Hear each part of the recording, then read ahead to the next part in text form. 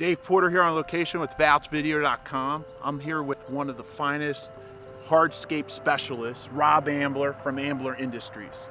Rob, you're here to give us some tips on installing retaining walls the correct way. You do EP Henry retaining walls and Teco block retaining walls. In this particular case, you're working with EP Henry block. Tell us what we need to know not only about installing retaining walls like you've done here, but as well as repairing patios. You're on a patio repair job. I know you do new installs for patios and you also repair patios. Tell me why you're repairing so many patios. A lot of times we get on site and find a lot of problems with the patios and the walls. Sometimes they forget to put fabric down, which is geofabric, which goes between the stone and the soil to keep it from settling in the future. The steps, as we're rebuilding these steps, need to be filled with filler block, not with stone, because that can't be compacted correctly.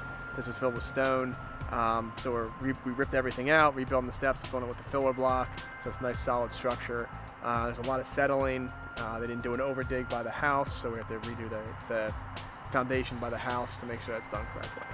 Your company is clearly in it for the long term. People are talking about your patio designs, your outdoor living spaces that you're creating. You don't even need to go on vacation anymore because you can create it right in their backyard. Tell me about outdoor living today and what people are desiring to have done. We're creating outdoor living spaces for 3 seasons. So all spring, all summer, and all fall, people can use their outdoor space as another room. They're transitioning from being inside a living room and a family room and going outside with a fire pit and a fireplace and outdoor lighting, and they can entertain out there, and people are just getting basically a brand new room outside, and it's great. You get the full effects of nature, and you can sit outside at night and you don't have to worry about being cold. If you had a fire feature, you can put in a kitchen, and we'll put in grills and all types of stuff to make it a full outdoor living space. So tell me how far you'll travel for a patio install. We're primarily in Bucks County and Montgomery County, but we will travel as far south as Philadelphia, out to central Jersey, out west a little bit, and up to the Poconos if the job's worth it. So we will travel for the hardscaping work.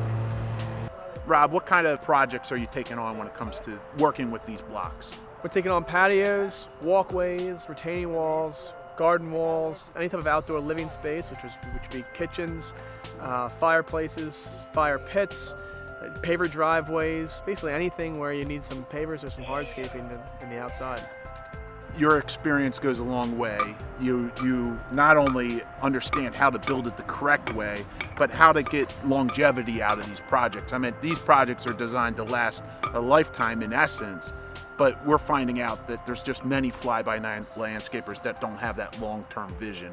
The reality is, find someone that you can trust when it comes to installing any type of patio design, really is what it comes down to, and getting it done right with the right materials, not cutting corners, trying to save $1 in the end, 3-4 years from now. Now it costs several $1,000s to fix. Rob, I want to thank you for giving the tips that you've shared today.